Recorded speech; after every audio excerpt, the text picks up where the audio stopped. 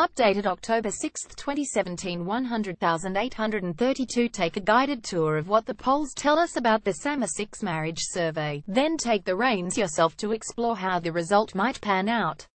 Let us know what you think the result will be in the comments. This chart models possible results of the samesex marriage survey based on two key factors: turnout and level of support. 1. Turnout. If a higher proportion of voters fill out their surveys and send them back on time, the marker moves higher on the chart. 2. Level of support. If more voters choose yes to support samesex marriage, the marker appears further to the right. The ABS estimates it has received 9.2 million survey forms, or 57.5%. But we don't know anything about who has voted, or how they voted. The most recent Essential poll finds 89% of Australian voters say they have already voted or that they will definitely or probably vote in the survey. And it finds 58% of voters support changing the law to allow samesex couples to marry. But the story is not that simple. Young and old people have very different views about samesex marriage, so let's take a look at what happens to the model if we split voters into three separate age groups, each with its own marker.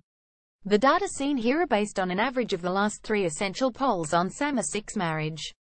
Around 10% of people said they don't know whether the law should be changed, so we've assumed they won't vote and have taken them out of the totals and recalculated the proportion of yes and no votes. People aged between 18 and 34 are the most in favour of samesex marriage, while older Australians are the least supportive. This could affect the result, because there are more older voters than younger voters in Australia, and because some age groups are more inclined to participate in the postal survey. At the moment, polls suggest older Australians are more likely than young voters to have their say in the postal survey. Still, if turnout rates and the yes vote are exactly the same as the Essential polls, the overall national result would be 62% for yes. In this scenario, the over 55s would have returned 1.7 million more survey forms than the 18 to 34 age group. Saying you're going to vote is one thing, but how many people will actually send back their survey forms? What happens if only those who say they have already responded or will definitely respond to the survey are considered? The result is the same, 62% in favor of samesex marriage. What happens if we bring those people who told pollsters they don't know what they think back into the equation? Let's assume, as an extreme example, that the samesex marriage campaign has swayed all of those people to not only return their surveys but to all vote no. How would that change the result? The push to change the law would still be supported, but with a reduced majority of 56% yes votes. Alright, we've seen what the result might look like if the polls are right. But, well, polls aren't getting everything right these days, are they?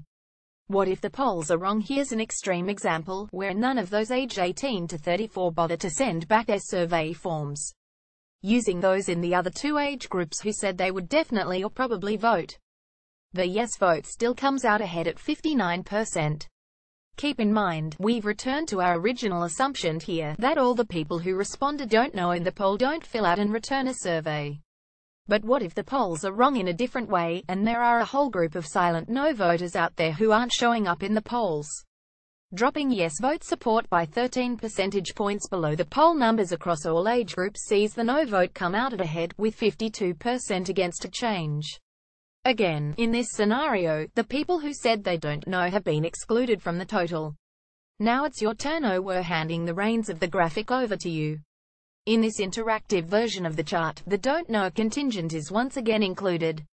This allows you to choose the proportion of the yes vote out of all enrolled voters, not just those who have already made up their minds. There are a lot of unknowns in all these examples. Will turnout or the way people vote differ significantly from the polls? We just don't know. Try changing the voter turnout or support for samesex marriage percentages to see what effect it has on the result. Maybe you can even come up with an accurate prediction. Sign up to hear about interactives, visualizations and good reads from the ABC News digital storytelling team.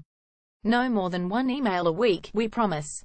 About this story, data on opinions about changing the law around same-sex marriage were taken from the Guardian Essential Research poll published on September 5, 19 and 26, 2017, and averaged across the three polls. A group of voters who said they would definitely or probably vote on September 26 included the voters who said they had already voted. The number of electors in each age group was taken from the Australian Electoral Commission data on the number of electors eligible to participate in the marriage law survey, published on August 30, 2017. Credits reporter Kath Hanrahan, designer Ben Spraggan, developer Colin Gawley, editor Matt Liddy. Topics: Federal Government, Federal Parliament, Marriage, Gay Sandalsbians, Australia. First posted October 6, 2017. 062343.